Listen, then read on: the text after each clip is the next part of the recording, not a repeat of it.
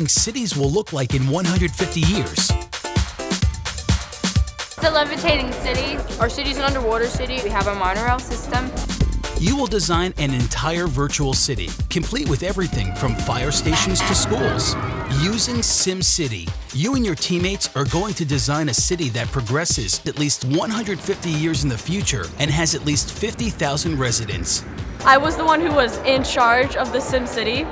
It took a lot of trial and error to figure out how the city should run, how big your city needs to be, how to start it out. So it takes a little practice, but once you get it started.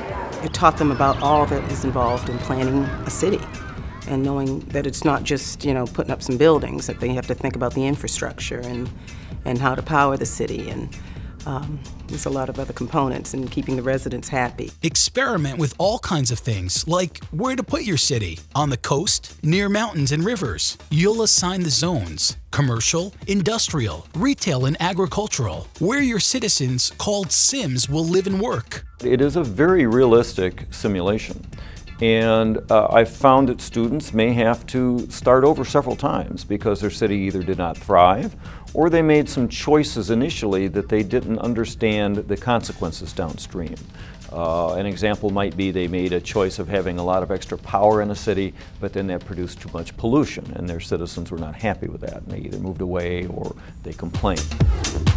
All teams start by downloading the Medium Starter region from the Future City website. From there, you decide where the roads will go, how many schools to build, where your Sims will live and work. Zoning's important. You don't want to live by, people don't want to live by dirty industry. You don't want a long commute time. In our SimCity model, we use the mixed-use zones. We put our residential zone. We mixed it in with some commercial zones because then the people could have a very short commute to their jobs. We also mix some of the industry in with our commercial because if we can get the most polluting industries away from the residential, the people are going to be happy because they're going to have cleaner air. You'll need to think about how your city provides power. Nano antenna, electromagnetic collectors. Will you use only renewable energy sources, fossil fuels, nuclear energy?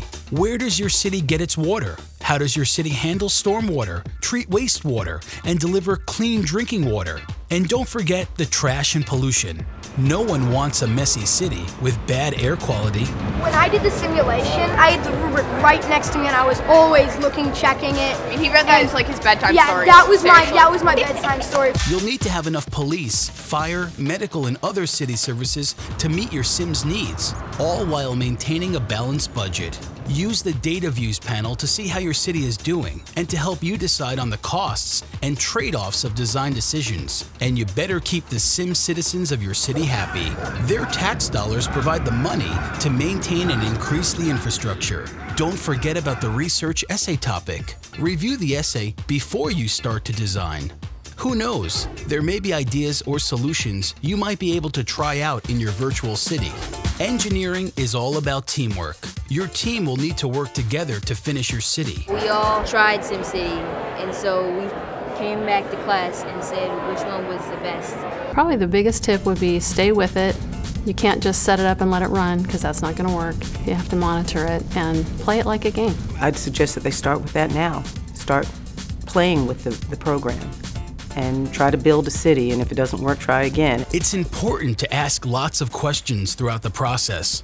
You can ask your mentor for help or check out futurecity.org for tips and resources. Have fun creating your very own city of the future.